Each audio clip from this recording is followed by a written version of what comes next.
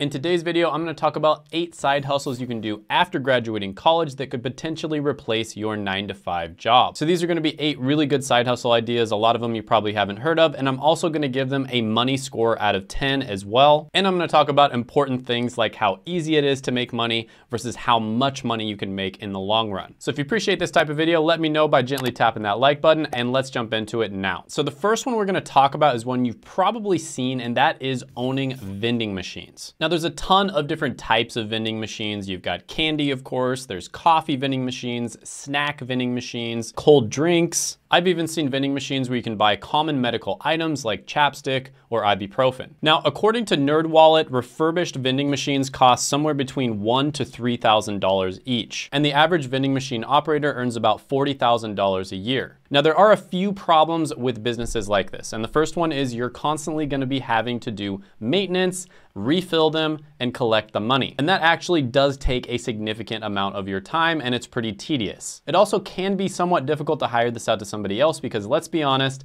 they might just take the money for themselves. And your profit margins are already thin enough that if you hired somebody full-time to do that for you, you wouldn't be making nearly as much. And then the second problem is this is one of those side hustles that's relatively difficult to scale. But with that being said, there are vending machine companies out there that do make quite a bit more money than others. And if you can get lucky and find a great location that has a ton of people who are looking for snacks or soda or something along those lines, and there's no vending machines in that location, you can make a ton of money from this. But with that being said, overall, the money score is going to be 3 out of 10. Next one on the list is going to be a consultant or a coach. Now, when you hear the word consultant, you probably think of some fancy person who wears a suit all the time, they fly all around the country, and they spend some time at different businesses helping them to scale their business up. And that is a type of consultant, but that's not exactly what I'm talking about here. What I mean when I say consultant is you are somebody who has a lot of knowledge in a very niche, particular skill set. And it's such a valuable skill set that people are willing to pay you for your time. And you would be surprised how many different things out there you probably already know that people would be willing to pay you for. So of course, a tutor would fall under this category of kind of like a coach or a consultant. One of my very first side hustles that was really successful back in college was where I tutored people on this thing called the PCAT. That's the Pharmacy College Admissions Test. And I helped them to get really good scores on the PCAT so that they could get into their ideal pharmacy school. And I was making well over $100 an hour doing this. Another type of consultant that I've seen many times is people who are established in a particular career. So for instance, let's say they are an established accountant. People will pay them to consult with them on how to make a really good resume or how to progress in their career or what really good opportunities are out there for them. And again, oftentimes it's not uncommon for these types of people to get paid hundreds of dollars an hour in order to do this. And it totally makes sense because if you give someone really good advice that causes them to make $10,000, $20,000, $30,000 a year more in the next few years, that's definitely going to be worth a couple $100s an hour. So there are a ton of opportunities for consultants and coaches out there in so many different industries, so many different skill sets. And this is a phenomenal opportunity whether you just want to make a little bit extra money on the side or you want to turn it into a full-blown business. One of the best ways to find killer business ideas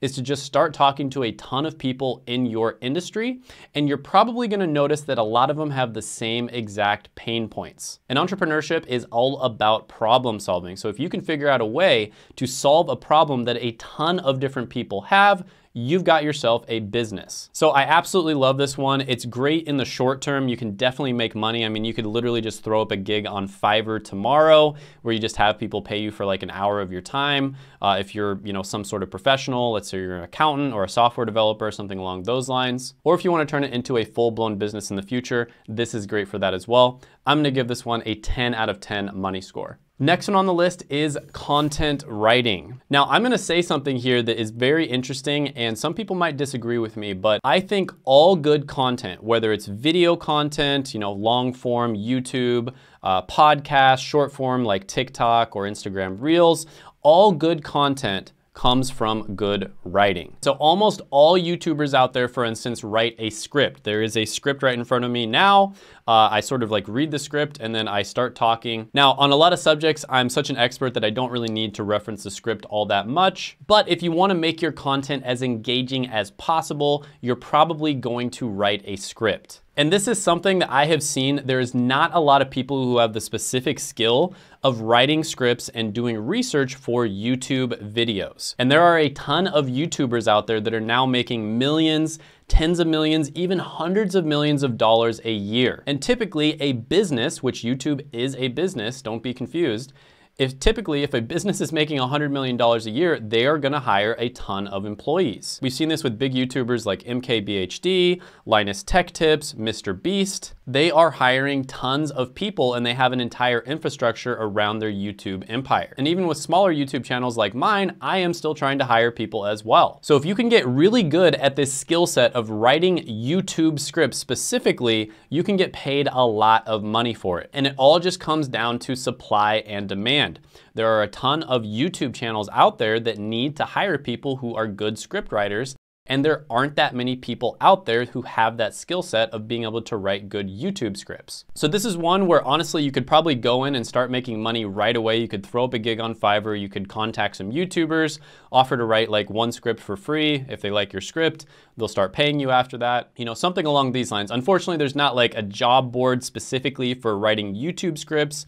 I think there's a lot of them out there for writing content for blogs, but it's not quite the same thing. YouTube scripts are different than blogs. A little bit difficult to scale this. You know, it is kind of a creative type thing. It would be very difficult for you to scale this. You can only write so many scripts per day. But with that being said, in terms of being able to make money right now, this one is great. I'll give it an 8 out of 10 money score. Next one is going to be digital marketing. Now, this one is great because you can do it as a side hustle. You can do it as a freelancer. You can get paid to do it, or you can open your own business and do digital marketing as a service. So digital marketing is just one of those skill sets that is incredibly valuable, especially if you are good at it. So I kind of do have my finger on the pulse of digital marketing right now, and some of the most valuable skill sets you can learn are SEO, that's search engine optimization. That's where you optimize blogs so that they show up on the home page of Google. Another really valuable skill set is pay-per-click, and that's basically where you get trained to run ads that might run on Google or Facebook, etc. And some really good ones to learn right now specifically are, of course, Google ads. Google ads are always super solid. They've always been really good. Specifically YouTube ads. So YouTube ads are starting to get incredibly profitable. Another really good one to learn is TikTok ads. And then of course, Facebook is really good to learn.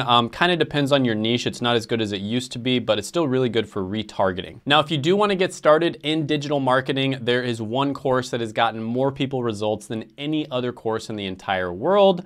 That is the Digital Career Blueprint. It's by my friend Seth. You can check it out. I'll put it down in the description as well as the pinned comment below. He does have a free masterclass, which you can check out. It'll basically help you decide whether it's a good career for you. It'll also tell you about the different career paths you can go down, etc. There have been a ton of people that I've interviewed on the channel that have gotten jobs using Seth's training, so definitely check that out below. Digital marketing gets a 10 out of 10 money score. It is super valuable. Next one on the list is going to be a pet sitter or a house sitter, right? So there's apps out there specifically for pet sitting like Rover. There's also other apps out there where you can just ask people to do random stuff like TaskRabbit. And this can be really good money, right? And it's super easy money as well, especially if you like animals, right? So maybe they hire you for like 1 hour a day to go walk their dogs and, you know, refill the food and make sure the water's good. Or sometimes people will want it where you just watch the entire house while they're gone, you take care of the dogs, and you get paid daily. So there are people that have made full-time businesses from this. It is actually relatively lucrative.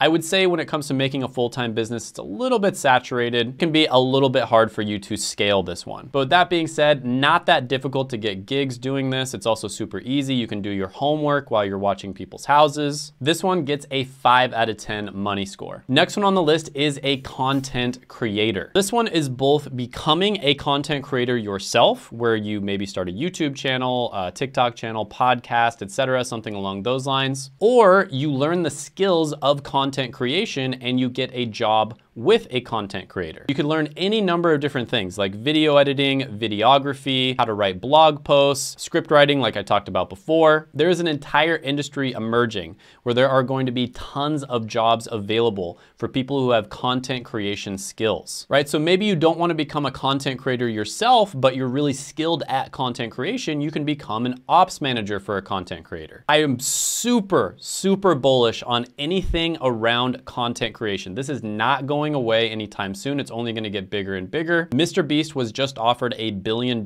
for his brand. He turned it down. Gary Vee said he shouldn't accept anything less than $10 billion right now, and he wouldn't be surprised if Mr. Beast makes it to $100 billion plus net worth. And I agree with Gary Vee. I would not be surprised if Mr. Beast makes it there as well. People no longer want to buy from big businesses. They want to buy from other people. And so they trust personal brands a lot more than they trust big businesses. So yeah, anything that revolves around content creation, whether it's, becoming a content creator yourself or learning the skills of content creation and working for a creator, gets a 10 out of 10 money score. Next one on the list is going to be physical labor. This one I have mixed feelings on because this one might be the easiest to make money with. If I was just starting off from square zero, right? I had absolutely nothing, no money in the bank. I'm homeless, I don't have a car or anything. The first thing that I would do is physical labor, right? I would post on Facebook Marketplace, Craigslist, anywhere you can post, and I would tell people, hey, I'll help you,